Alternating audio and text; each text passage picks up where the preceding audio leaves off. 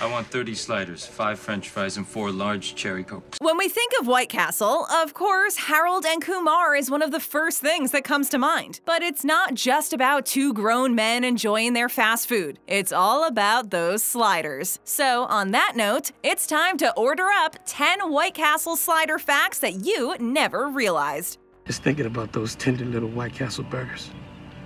Frozen White Castle sliders. Frozen burger patties look good.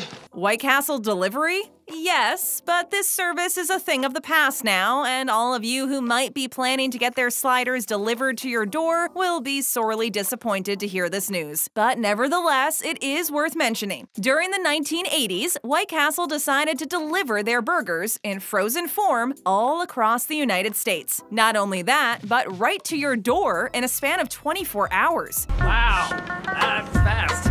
The service was inspired by people shipping their own frozen burgers back in the 1940s. Called the Hamburgers to Fly program, it was pretty successful at the time. While popular, the service didn't last. I guess the powers that be at White Castle decided it would be easier to package their own frozen sliders and put them into the freezer section in supermarkets, which they did. So you can always depend on Amazon or the freezer aisle sliders to save the day. We're all very aware that you saved the day, and I'm sure we'll be hearing about it for the rest of our lives. Flipping is passé. White Castle uses holes. Yeah, don't flip them too often now. You don't want to lose your juices. Usually, burger patties are flipped over to thoroughly cook them. But White Castle apparently does not follow any strict rules on that front. They just do their own thing when it comes to cooking up their beef patties. You see, each patty is riddled with 5 holes. This strategy has been adopted in order to cook the burgers faster. The idea was proposed by Earl Howell, a White Castle employee in 1954. According to Howell, this method would help to speed up the production process, along with keeping up with the huge demand in the market. Boom, try and keep up. Also, the onion flavor in the burgers gets enhanced during this cooking process. The burger sears on just one side. This method makes sure that while the patty is cooked all the way through, it also keeps in all of its flavors. So as long as White Castle sliders keep satisfying our cravings, whatever they're doing it right. Keep up the good work. A slider for lovers' delight. I'd get married tomorrow in a White Castle. Many fast food franchises try to capitalize on the hallmark holiday of Valentine's Day, and White Castle is no different on that front. You can make a reservation if you plan on celebrating the eternal love between you and your significant other. The White Castle restaurant is decorated for the occasion, complete with the ambiance required to set the mood. Maybe some slider-scented candles would be apropos. A scented candle? As a girl, I love this. Further enhancing the Valentine's spirit are red and pink heart decorations, a waitstaff, and tablecloths designed specifically for the occasion. The lights are also dimmed to further add to the ambiance. The vice president of White Castle expressed that in recent years, the demand for getting reservations on Valentine's Day has increased, and that shows people are interested in spending time at the restaurant. But on the holiday of love, true love will be tested on the basis of sharing those sliders. Joey doesn't share food! Go vegetarian at White Castle. Well, I believe you're required to provide a vegetarian alternative. Well, this was bound to happen. Many popular chains have hopped on the vegetarian bandwagon, wanting to cater to people's ever-changing eating habits. Every restaurant wants to attract new customers, and White Castle was not going to sit back and do nothing when it came to exactly that. They wanted to broaden their client base by introducing some more health-friendly menu options. So White Castle introduced veggie sliders made with zucchini, peas, spinach, broccoli, beans, and carrots. You could get inventive and throw in some sweet Thai sauce or mustard. That wasn't the end of it. They also added vegan items to their menu. Hey, I'm vegan. Nobody cares. And there are now quite a few plant-based options you can choose from. The vegan menu continues to expand as they also recently added the black bean slider, which consists of dairy-free buns, black beans, corn, and red pepper. This is a slider that's hard to ignore, as a lot of people have had many good things to say about it. Partnering with Impossible Foods, they also have the Impossible Slider, and it impersonates a beef patty both in looks and in taste. This one is also vegan-friendly, and that's a good thing for those looking for more options when alone visiting White Castle. Fun fact, Kal Penn was not eating the classic White Castle burger in the Harold and Kumar movie, as he is a vegetarian. His burger was a fake, but as long as it got the message across as to how good their burgers taste, it's all in good fun and health. But if they ever decide to pull off something similar in a sequel, he will not have to fake it this time around, as he will have many options to choose from. So many different options. Knighted and worthy of the castle. What kind of knight are you? One of a kind. The competition was tough, the list was long, and there was drool everywhere. But there could only be one that would come out on top and be honored for serving fans and passersby alike since its inception. Time magazine made a list of the 17 most influential burgers of all time in 2014, and the White Castle slider made it to the top spot. Now that's some achievement if you think about it. Beating out burger giants like McDonald's, Burger King, and Wendy's is no small task. Now it wasn't just the burger itself that was taken into account, which made it numero uno. There were factors like cleanliness and hygiene that also helped the burger fight its way through the competition and shine on the pedestal. Winner, winner, chicken dinner. Since its debut in 1921, the iconic square patty has managed to spawn a fast food empire, and since then, there has been no looking back. Now that the burger has been properly honored, it can proudly take its throne in the castle and continue to satisfy all those cravings. Not that the throne was going anywhere. Let us now hope that there will be many more victorious battles to secure its kingdom and remain on top forevermore. Long may he reign! Long may he reign. Good things come in small packages. That's what I always say. What is the best way to dispatch as many burgers as possible and meet the demands of a lot of people in a short amount of time? Make them tiny. You might be well familiar that the White Castle burgers are small and thin in appearance. This is done so the beef patty cooks quickly and so the patty can cook in its own juices while locking in all that flavor. Many other fast food restaurants have followed suit when it comes to their burger sizes, going thinner to both decrease cooking times and increase flavor. Listen, who's really complaining about the size of the burgers anyways? Oh, I'm not complaining. Isn't it supposed to be all about quality over quantity? But for those who are planning their first slider experience at White Castle, can a single slider really be enough to make a judgment on the item? Well, lucky for you, you can always order up more, and the best part is you won't have to wait that long for that order to be ready. Those sliders will be served up in a jiffy. Coming right up, sir. Craving fulfillment comes at a cost in calories. Well, it's gonna cost you.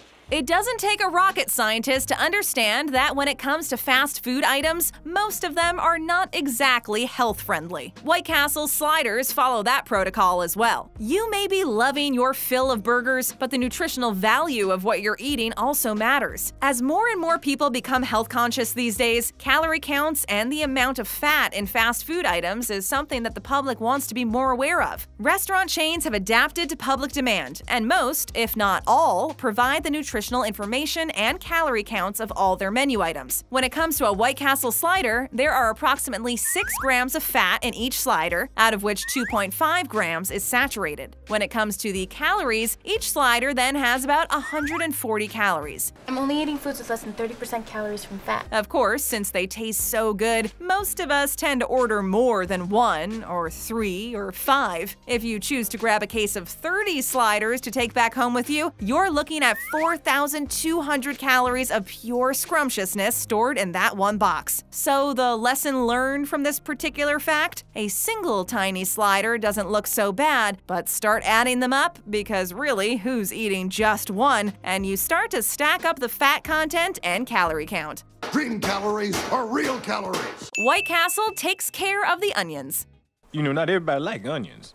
Yes, onions make us cry, but if they are handled artistically, they can make all the difference in adding the perfect flavor to take a burger to the next level. And that's what White Castle aims for in their sliders, with other famous franchises lagging behind when it comes to the basic use of onions in their food items. When we look back in history and wipe the dust off the White Castle cookbook, onions used to be freshly cut and sprinkled on the hot grill. But things changed, and over time the restaurant evolved in that department.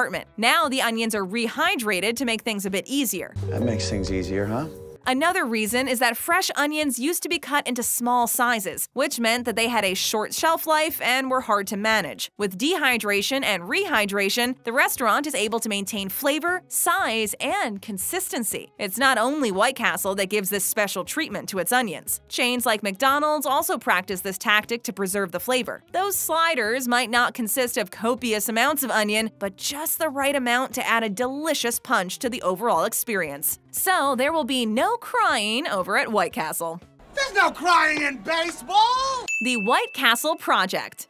What is this project, huh? Fast food already gets a bad rap when it comes to all things unhealthy, and burgers are no exception. But over the years, fast food chains have been trying to revamp their menus and add healthy options for the calorie conscious. For those looking for healthier options, things are not as bad as they used to be. You no longer have to go to a restaurant with salad being your only option to order. This wasn't the case back in the 1930s, as White Castle and the hamburger itself were new to the American population. Even though diet was not a top concern to most back then, the recently invented hamburger had its critics. So White Castle wanted to throw some positive light on their burgers and set out to prove that their hamburgers were part of a healthy diet. Now, what better way to prove your innocence than getting support from scientific conclusions? Yes, science! Billy Ingram, the co-founder of White Castle, roped in a PhD from the University of Minnesota to prove that their burgers could be a part of healthy living. That's where Bernard Flesch, a med student, comes into the picture, as he became the test subject for this project. He had to eat only White Castle burgers and water for 13 weeks straight. At first, this sounds like bliss. Free burgers all day, every day. But Flesch eventually got tired of eating 20 sliders a day. That's a lot of burgers, and we don't blame him, no matter how good they taste. Like the good med student he was, he went on till the end, and Ingram used these results as part of an ad campaign, claiming that one could eat only burgers and water, yet still retain all mental and physical faculties. Eventually, Flesch became a doctor, but passed at the age of 54. His daughter mentioned that he hated the idea of having burgers after his contribution in the name of science. Now, the least White Castle could have done was name a burger after him. Yes, it would be ironic if you take into account his certain dislike for the sliders, but it would have been a nice touch. Who else can say that they ate only White Castle sliders for 13 weeks? All in the name of science. Well, 1930s science, that is. Who are you,